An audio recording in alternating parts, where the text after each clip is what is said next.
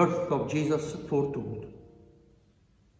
In the 6th month of Elizabeth's pregnancy, God sent the angel Gabriel to Nazareth, a town in Galilee, to a virgin pledged to be married to a man named Joseph, a descendant of David. The virgin's name was Mary. The angel went out and said, "Greetings, you who are highly favoured. The Lord is with you."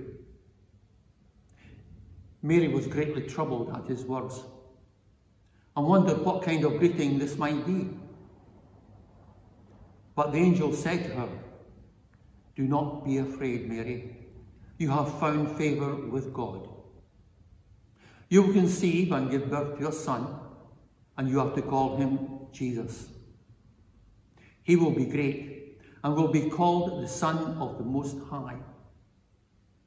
The Lord God will give him the throne of his father David, and he will reign over the house of Jacob forever. His kingdom will never end."